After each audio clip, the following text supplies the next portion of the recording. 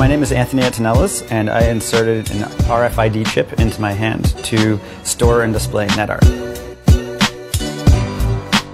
It works with mobile phones and card readers. That's usually used for privacy, and I'm using it for a public purpose, which is to distribute artwork. The chip is basically the size of a grain of sand, and it has a small antenna, and that whole thing is wrapped in a little tiny glass capsule. So that antenna gets picked up from a distance of about, looks like 1 to 2 centimeters from the phone.